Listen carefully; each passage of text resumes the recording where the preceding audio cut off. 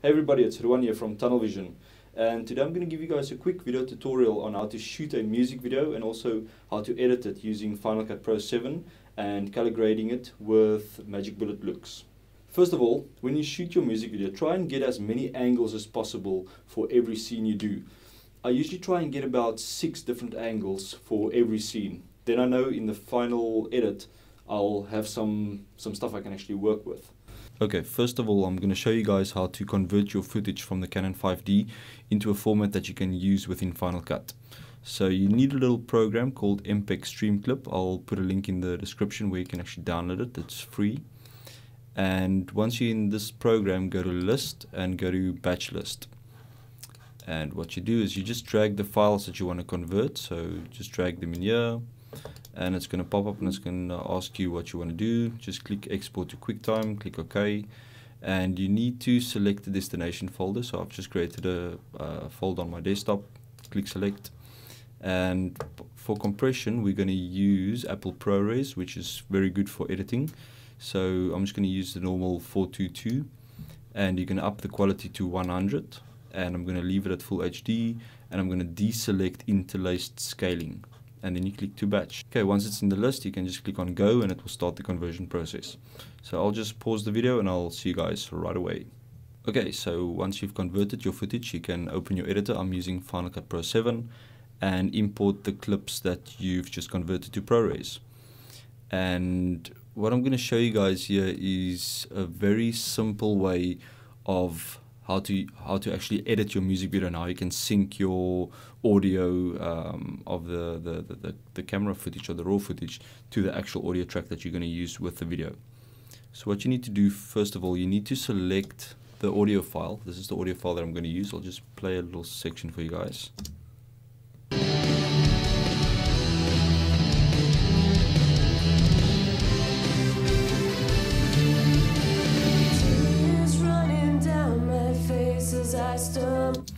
Okay, so what I've done here, I've selected a just a mark in this song. So I've actually selected the piece where the vocal comes in, if you hear this part here.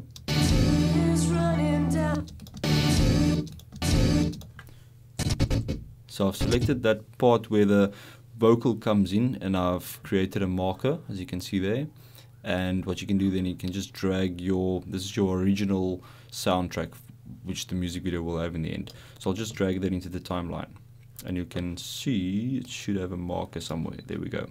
Okay, for this tutorial I'm only going to use 3 clips, but as I mentioned before, try and get at least 6 angles for every scene that you do in the music video. So first of all, let's drag in this one, and as you can see, I've done the same with this. I've actually marked the spot where the vocal comes in. So if you play this back, you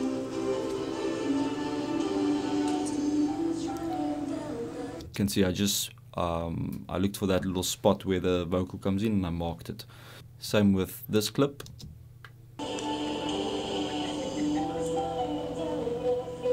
And as you can see, I'm just using the normal in-camera audio, which is not that great, but you can actually use it to sync up your audio, so it works fine.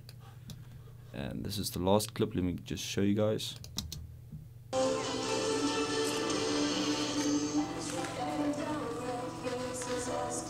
Okay, I'm going to drag the video into my timeline, and you just need to snap these markers. There we go. And then you can actually remove the camera audio track, like so. So if we play this back,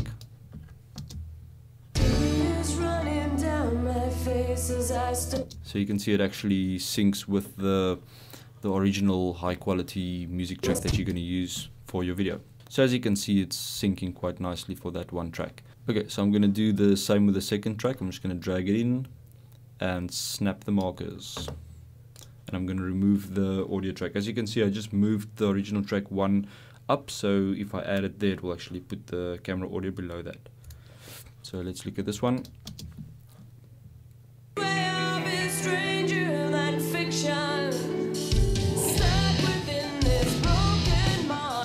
Okay, as you can see, it's also synced. So for the last one, we do the same, drag it in and we snap the markers.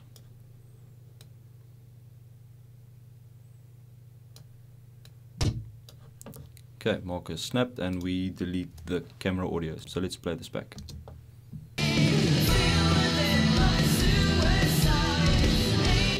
Okay, so that's also synced. So the next step, I'm going to show you guys how I actually do my edit for the music video, which is very basic, and it's not the only way to do it, but that's just some way I found that's working really easy for me. So let's have a look. Alright, so what I'm going to do, I'm going to start the edit from the point where the vocal comes in. So what I'm going to do, I'm going to trim the beginning of all these 3 tracks so it just snaps to that one location. This is just to get a starting point for the video or for that scene. And what I'm going to do here is I'm going to just drag all the angles away, like so. Alright, so let's say this is the start of the song. Just for the purpose of this tutorial, I'll just drag the song to that location. And what we can do, we can drag everything to the front. So what I usually do is I just drag one of these to the front, and I'll play it back. And I'll look for the best shot in all these clips. So sometimes you'll have more than 3, usually say about 5 or 6, but for this tutorial only 3. So let's drag that back, take that to the front and drag the next one, and let's look at that. Okay, and let's look at the last one.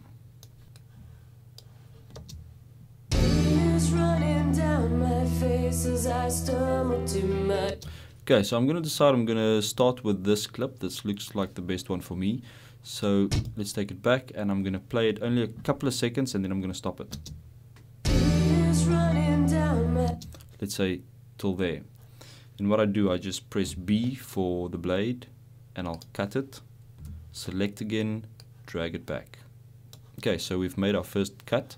Now what you need to do is you just need to look for another good shot that you can carry on with. So let's look at this one. Okay, and I'm quickly going to look at this one.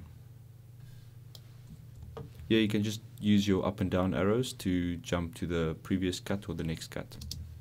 Okay, so I'm going to go with the top one. So what I'll do, I'll just drag it to there, press up and play a bit of that. Okay, let's take it to there, press B, cut, press A, select, drag it back. Let's see if we can use this one next. Okay, do that again, cut. And that's basically how I do it. I just go through all my clips, look for the best shot, drag it back. Okay, that's not good, so it's not going to work.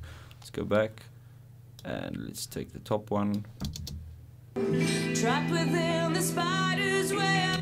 That's alright, let's cut, select, drag it back. Next one.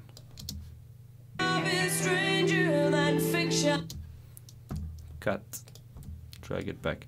And always try not to sync on the beat of the music. Try and do offbeat cuts, and also try not to make the same length cuts. So try a longer cut, then a shorter cut, then maybe a couple of short cuts, and then a longer cut again, if that makes sense.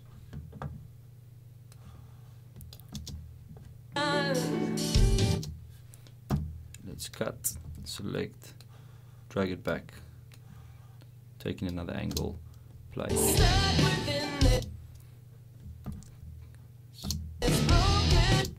Cut there and take it back. Next shot. Short cut, take it back.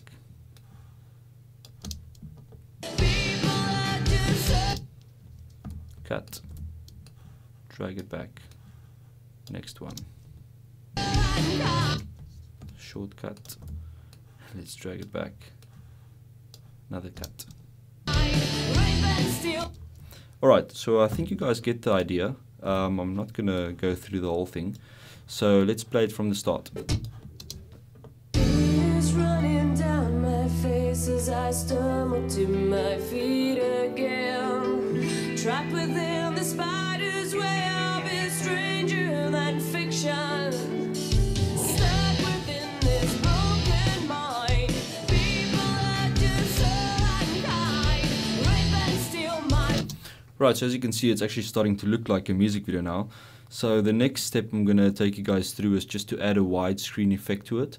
And yeah, let me show you guys how to do that. Alright, so you'll go to your effects in Final Cut Pro and you will go down, and then under matte you'll find widescreen. So let's just move the player back to the beginning, and I'm going to drag the widescreen onto that first clip. Double click on the clip, go to filters, and you'll see widescreen there. So what I do is I just click the drop down and select 235. You'll see it adds a nice widescreen to it. And then you've got this offset slider which you can actually use to offset your clip if you need to adjust that. So I'm going to adjust it around there, and what I'm going to do next, I'm going to right click on that clip, copy, select all my other clips, right click, paste attributes, and select filters. That's just to paste that widescreen matte onto all of my other clips. Let's go to the next one, double click on it, change your offset. Next one, and you just have to run through quickly and do this to all the clips you have.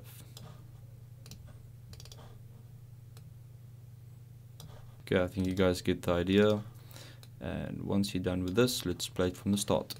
Tears running down my face as I stumble to my feet again. Trapped within the spider's web is stranger than fiction. Stuck within this broken mind. People are just so unkind. Rape and steal my... Right, so as you can see, the widescreen just adds a very nice effect to the video. So next step is color grading. So what I use for my color grading is Magic Bullet and a plugin called Looks. So let's drag that onto the first clip, double click the clip, and you'll see the plugin will appear here, and we click on edit to go into the application to build our look. So what you can do is there's a whole lot of presets here that you can use. Some of them are actually quite nice, some of them are not so nice. Alright, I'm going to go with a preset called Black and White Crunch. So usually I'll go in here and I'll add some of these effects, maybe some contrast and play with the colors, etc. And then once you're happy with your look, just click on OK. And it will apply that look to that one clip. So what you can do now is copy that. So just click that Looks and Command C to copy, double click your next clip, paste it there. Next one, paste it. Obviously you can do the same where you right click the first clip and go copy attributes, but we don't want to really copy the widescreen effect again. So for the tutorial I'm just doing it like this. There we go. As you can see, we need to render this, so I'll come back in a second. Just need to render this quickly. Alright, so the render is complete. Let's have a quick look at the video. Tears running down my face as I stumble to my feet again. Trapped within the spider's web is stranger than fiction. Stuck within this broken mind. People are just so unkind. Rape and steal. Right, not too bad, I think. So I'm going to quickly show you guys how you can export your video and encode it in a way that you can actually upload it to YouTube and etc. So I'm going to go to File, I'm going to go to Export, QuickTime Movie, go to your destination where you want to save it, just give it a name, and just leave it on current settings, and you don't even have to tick self-contained, because you can compress that MOV file that you export from here. So let's click Save. Right, once it's exported, we're going to go back to MPEG Stream Clip. Just open up that. And what I'm going to do, I'm just going to drag the file that I exported from Final Cut into this window. And you'll see you'll have your music video. And what I'm going to do, I'm going to go to File and then Export as QuickTime. And for this one, we're going to use H.264, which is a nice codec if you want to upload it to YouTube, or if you want to share it or put it on a DVD or etc. So I'm going to change the quality to 100. I'm going to leave it at full HD, untick interlaced scaling, and I'm going to limit the data rate to 6,000 kilobits per second. So it's going to give me an estimate size here as well, which is quite nice. And I'm going to click on Make Movie. And I'm going to give it a destination. Let's just call it Music Video YouTube. And click Save. And that's going to start your conversion process. And as you can see, this little window here, you can actually preview what the quality will look like of your encoded video. So you can quickly tell if the encoding is actually working for you or not, or you can then go back and change some settings. Okay, so the music video is exported, so let's have a quick look and see how it looks like. Tears running down my face as I stumble to my feet again. Trapped within the spider's web, is stranger than fiction. Stuck within this broken mind. People are just so unkind. Rape and steal. There you go. So now I've got your music video file, and it's encoded into a codec that you can actually use for YouTube, and you're ready to upload your music video. Alright, I hope you guys enjoyed this tutorial.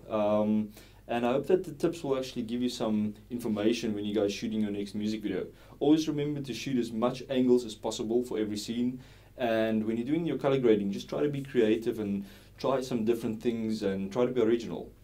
So if you guys like this, please subscribe, and you can also follow me on Twitter. Yeah, cheers.